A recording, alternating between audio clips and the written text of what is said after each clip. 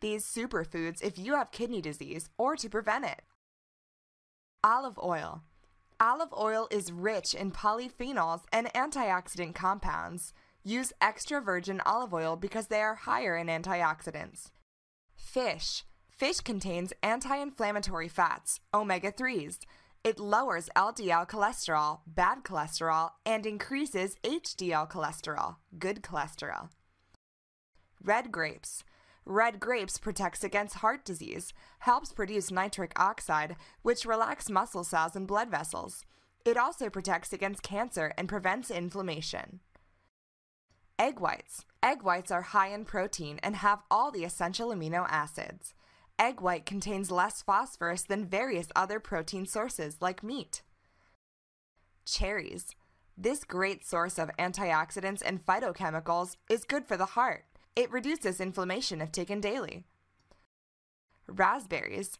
Raspberries are a superb source of manganese, vitamin C, fiber, and folate. Raspberries can prevent cancer cell growth and tumor formation. Strawberries. These are a very good source of fiber, vitamin C, and manganese.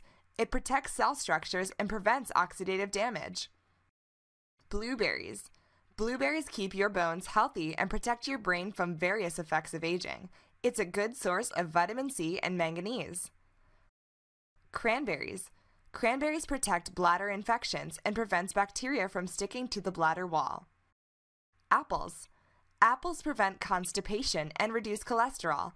Apples are high in fiber and anti-inflammatory compounds. Onions. Onions have rich sources of chromium, which help with carbohydrate, fat, and protein metabolism.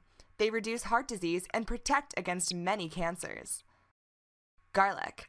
Garlic prevents plaque from forming on your teeth. It also lowers cholesterol and reduces inflammation. Red bell peppers are low in potassium and excellent sources of vitamin C and vitamin A, as well as vitamin B, folic acid, and fiber. Cauliflower. Cauliflower is high in vitamin C and a good source of folate and fiber.